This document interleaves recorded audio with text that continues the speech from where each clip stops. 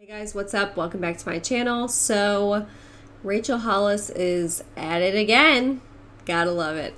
So, she's found herself in some hot water once again, and I just figured we should take a look. I mean, there's no harm in taking a look. I personally don't mind that this is happening to her because she's not a nice person. She steals from people, plagiarizes nonstop. It is what it is at this point. Okay? So I just want to show you something because I have called her out before for the plagiarism thing. She's like the ultimate hunbot. She's very involved in MLM companies. She's gone to speak at like, I think maybe 5 different MLM conferences. So she's like, and she markets these books heavily to MLM consultants. So you're probably wondering, like, in the first place, why I even care so much.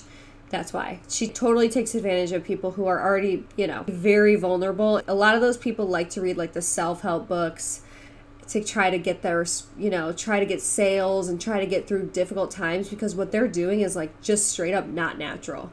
Like to feel that much anxiety trying to sell things and like to experience what they experience with the other consultants and like the work atmosphere that these consultants experience, it's not normal. So a lot of them have to turn to self-help books to try to like push through, and most of them see Rachel Hollis as like an icon. You know, I'm so glad that people are starting to really see the light here. But I just want to show you because she did not like that I started to call her out, which is just funny to me because I'm really, in the grand scheme of things, like, who am I? I'm a nobody. But here's like, let me just show you really quick. So I have to click, I had to find this on the For You page. And then I'm going to click on her. Yeah, I'm blocked. So it is what it is. But anyway, so this is an article, why the author of Girls Stop Apologizing had to apologize twice in a week. So I kind of saw Trisha Paytas talk about this, of all people. And I was like, what? Why is she calling her like toilet girl? Like what happened?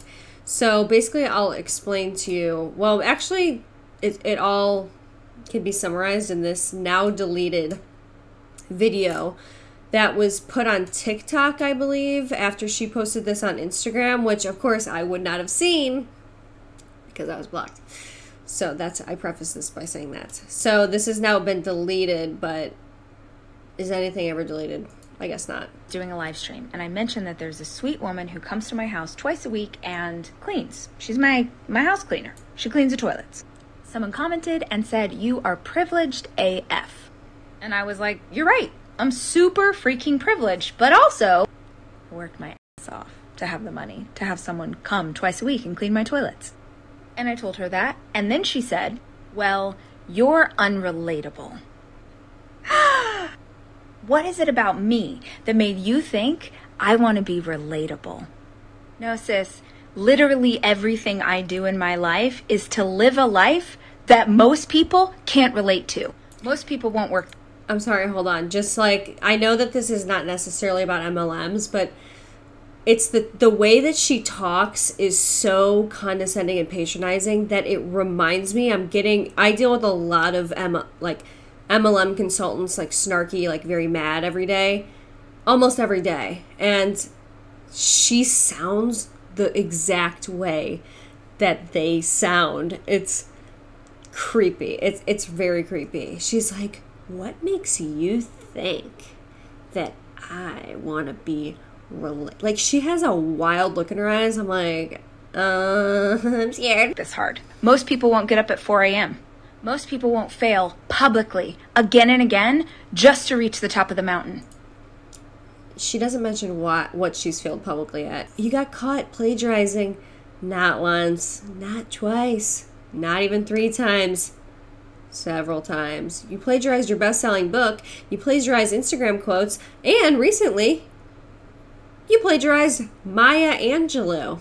Oops. Yeah, that's a big mess up. But don't worry, when she got caught with those things, she blamed it on her team, which is a running theme. Every time she gets caught with something, she blames it on her team. Keep it in mind. Literally, every woman I admire in history was unrelatable.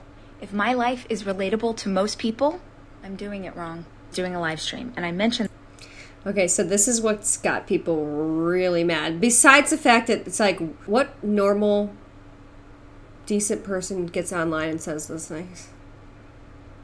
Like, get a therapist. Like, tell this to a therapist. But she's like stunting on people. Yeah, well, I wake up at 4 a.m. Yeah, really? Well, I wake up at 4 a.m. so I have the money to have somebody clean my toilets. Do you? Oh, it's like, you need to relax. But anyway, so this is what's really got people like mad, and I can see why. And it's literally it's insane. The video caption reads, Harriet Tubman, RBG, Marie Curie, Oprah Winfrey, Amelia Earhart, Frida Kahlo, Malala Yousafzai, I don't know how to say that, sorry. And then I don't know how to say that either. All unrelatable AF. Happy Women's History Month. So a lot of people are like, okay, you're clearly comparing yourself to all these people, saying, well, they're unrelatable, I'm unrelatable, so we're the same. But what's really just like, I mean, it's kind of funny. It's not funny, but it's like, it's so bad that it's funny to say that Harriet Tubman was unrelatable, like based on her life, like what happened in the course of her life, which was slavery, escaping slavery, going back to free the slaves. Yeah, I guess that would be unrelatable. Really good comparison. What's wrong with this girl? It's like, what are you thinking? What are you thinking? How and don't even start, okay? Don't even start saying Oprah Winfrey. You're anything like Oprah Winfrey. No. Don't start with me with that one, okay? I will fight you on that one. For real. This article goes on to say, like, some of the things that people said back. And it says, everyone works as hard as you do, wrote one Twitter responder, especially the woman on her hands and knees scrubbing your toilet while you prance around making videos about how much better you are than she is and call it work. Honestly, so fucking true. That is so fucking true. Here's the part that, like, really chaps my ass.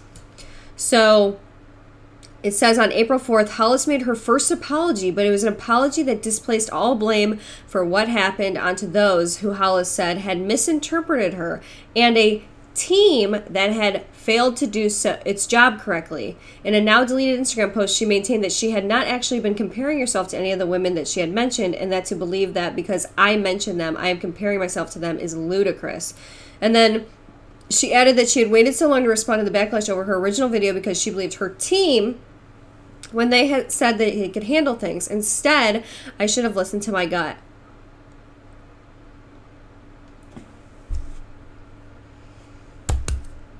Every time, I swear to you guys, every time this broad is in drama or it has done something wrong, and she likes to go, oh, all the rest of you who don't get up at 4 a.m., have you failed publicly to get to the top of the mountain? You mean the top of the pyramid?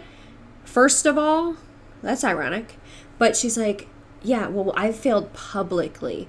No, your team failed publicly because you always place the blame on your team. My heart goes out to your team because we all know that it wasn't them that posted that, like, whole thing that you posted. Nobody filmed that video for you. That is insane to say that your team did it. Nobody filmed that video for you. Like, not a single person, like, had a gun to your head saying, film it. Like, film this tone-deaf video right now and post it. Right now. It's like, no one did that.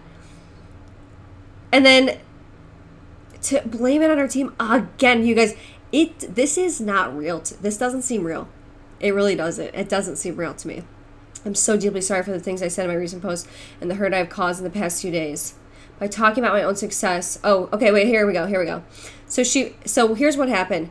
She faced, after blaming it on her team, which is plan A, okay, always, plan A. In the face of widespread criticism, Hollis would eventually delete this apology and replace it with another, which she's had to do before, like I said.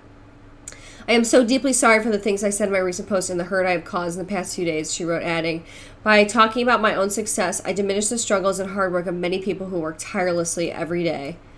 And then she posted another one of her corny things. I'm not going to do this perfectly, but I'm going to speak from my heart. I am so deeply sorry. It's like, how do people still follow this lady? Oh, that's right. They're like pretty much all Hun bots who don't know any better.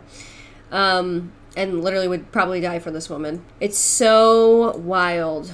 These self-help gurus. I've touched on it before. It's a little bit controversial to say it, but I honestly, like all of this self-help stuff.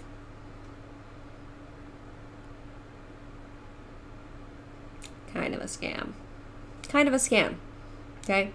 And, you know, it's like this woman who all she does is say vague things because she'll never tell you the secret to her success. Nobody's going to give you like that special key. That's what the whole scam about this self-help stuff is, if you know what I mean. It's carefully withholding the secret right out of your reach, but just giving you just general vague snippets of knowledge to keep you interested and to keep you buying their books. Because she doesn't say one thing in her books, besides other people's quotes, that's gonna do anything for you at all. Okay?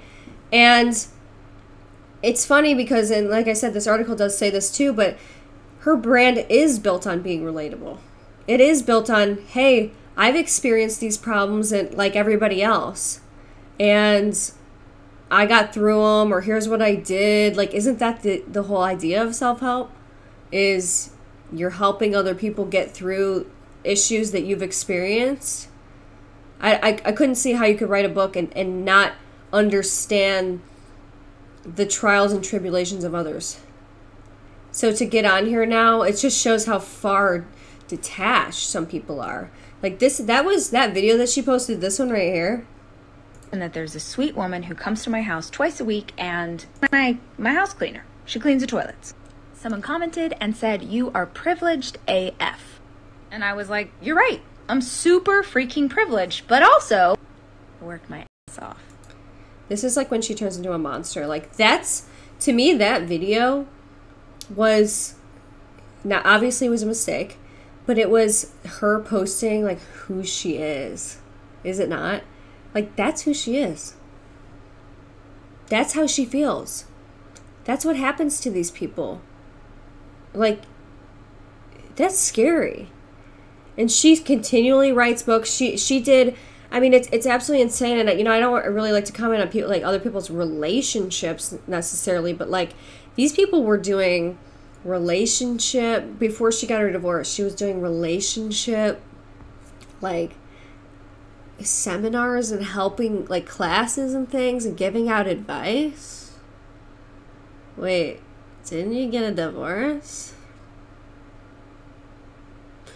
That's not adding up. So, you know, it's just like, okay, yeah, okay, sure, you're not relatable anymore. So that should tell you everything that you need to know.